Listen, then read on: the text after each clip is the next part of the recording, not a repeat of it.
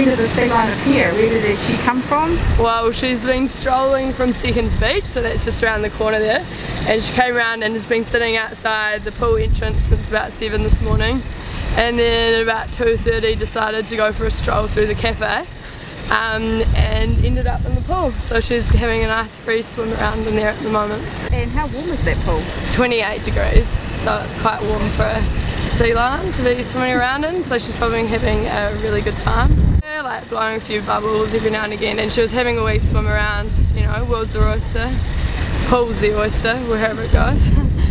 And you've had to close the pool to people, why is that? Yeah, so, well, we can't really swim the sea lion as much as we'd like to.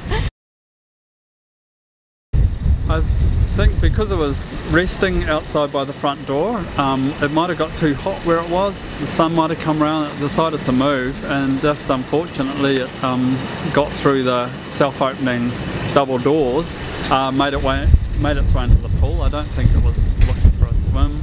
I think it was just trying to move from where it was.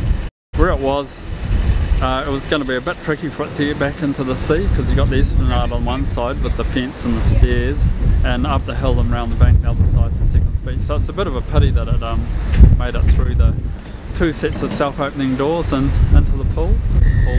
So our plan from here is just to, when she's sick of swimming in the pool, it's 28 degrees in there, so a bit warmer than what she's used to, is yeah, we'll just assess the situation from there. When she's in a position that is conducive to us getting her out, I've got some colleagues and a member of the Sea Lion Trust as well on standby to help us, and we'll just quietly herd her out.